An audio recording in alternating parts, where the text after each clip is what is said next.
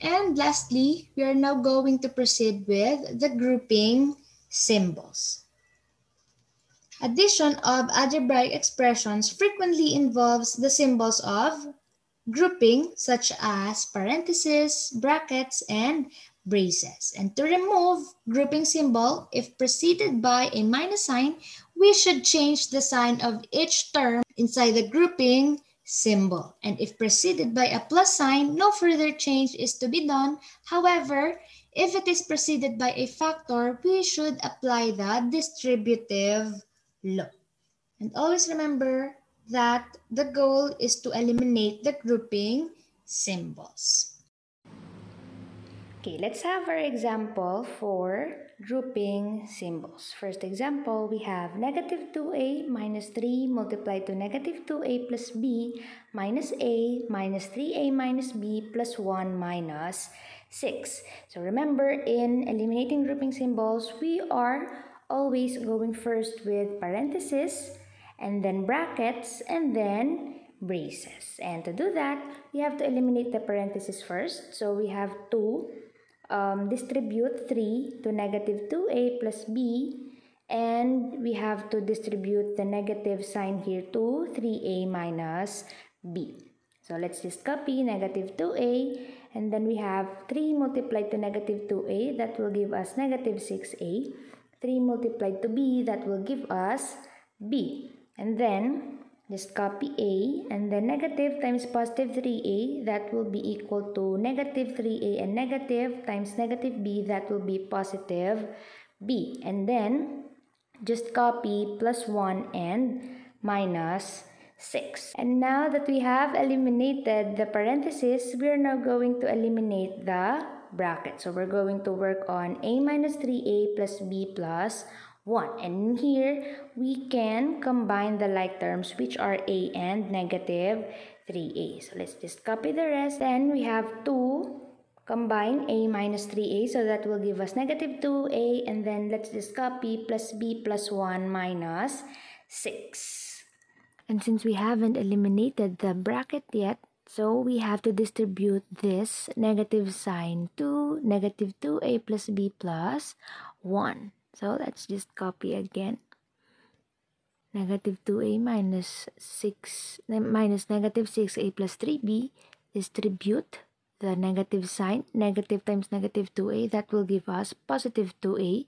Negative times positive b, we have negative b, and negative times positive 1, that will give us negative 1. And then just copy negative 6. Okay, now that we have eliminated the bracket, we're just now going to eliminate the braces. But before that, let's first combine the like terms inside these braces.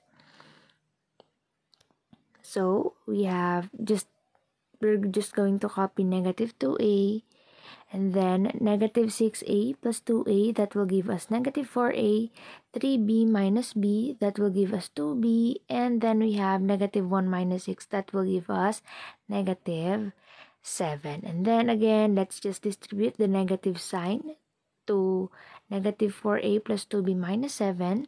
So that will give us negative times negative 4a, we have positive 4a, negative times positive 2b, that will give us negative 2b, and negative times negative 7, that will give us positive 7. And then let's just combine the like terms, which are negative 2a and positive 4a. That will give us the final answer, which is equal to 2a minus 2b plus 7. It's because we have negative 2a plus 4a, that will give us 2a, and then just copy negative 2b plus 7. So this is for the final answer. Okay, let's have another example. Say we have 5 multiplied to 3x plus 1 minus 22 plus x plus 10 minus x plus 10 minus x. Okay, so again, we have to go first with parentheses. Okay, so we have x plus 10, and we have to distribute here the negative to x plus 100. So just copy 5 multiplied to 3x plus 1 minus 22. And in here, since the preceding operation is addition, so no changes shall be made in the signs of x plus 10, so that will still be x plus 10. Then we have here negative multiplied to positive x, so that will give us negative x, and negative times positive 100, that will give us negative 100. And then just copy negative x. After that, let's now work with the brackets. So first, with this one, so we're just going to combine the like terms. And for this one, we're going to combine the like terms as well. So just copy 5, and then we have 3x plus x, so that's why we'll have 4x. And then we have 1 minus 22 plus 10 for the constant, that will give us negative 11. Then just copy. And then we have here the like terms, negative x minus x, so that will give us negative 2x, and then just copy negative 100. Okay, and then after that, we still have brackets. So 5 multiplied to 4x minus 11. To eliminate the bracket, we are going to distribute 5 to 4x minus 11. And in negative 2x minus 100, we have to distribute the negative sign. 5 multiplied to 4x, that will give us 20x, and 5 multiplied to negative 11, that will give us negative 55. And then we have negative times negative 2x, that will give us positive 2x, and negative multiplied to negative 100, that will give us positive 100.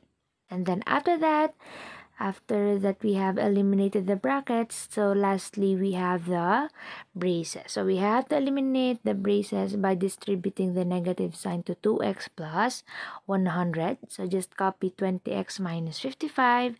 Then we have negative times 2x, that will give us negative 2x, and negative multiplied to positive 100 will have negative 100. And now that we have eliminated the grouping symbols, we can now combine like terms. So we have 20x minus 2x, that will give us 18x, and we have negative 55 minus 100, that will give us negative 155. So for the final answer, we have 18x minus 155.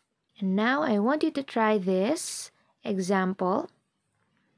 A plus b minus 1, b minus 12 times negative b plus b minus 3a minus a squared plus b. So always just keep in mind that we have to eliminate the parentheses first, and then the bracket, and lastly the braces. So keep in mind parentheses, brackets, braces.